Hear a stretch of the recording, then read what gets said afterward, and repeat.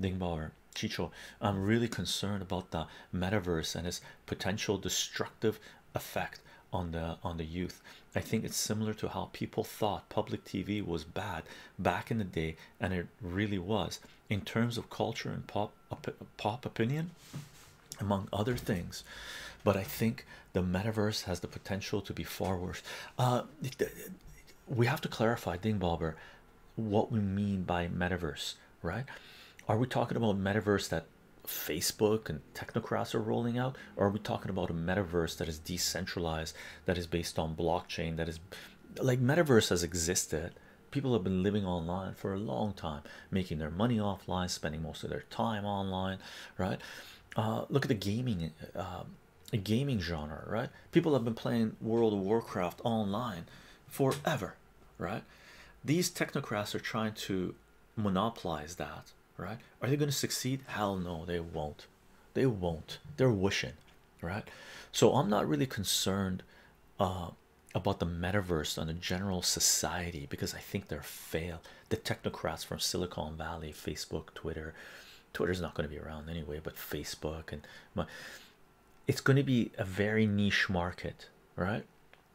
Right now there's going to be, there are actually so many different opportunities popping up all over the world. As I said before, right now politically, economically, the world is doing a shift, right?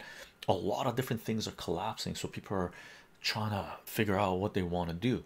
The alternatives are being built right now, right?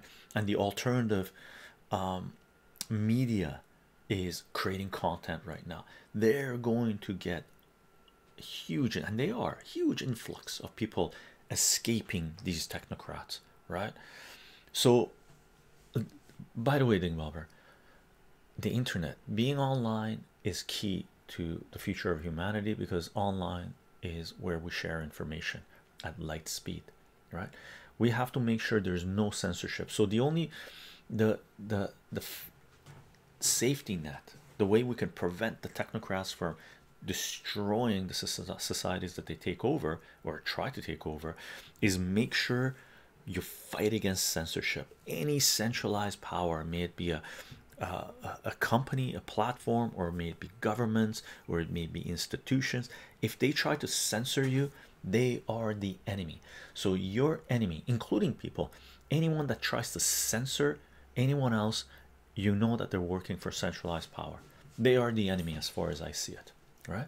Because it's okay to, for us to be able to be online as much as we want to be and interact with different cultures and communities and stuff like this, as long as there is no censorship, right? Once there's censorship, we're slaves, right?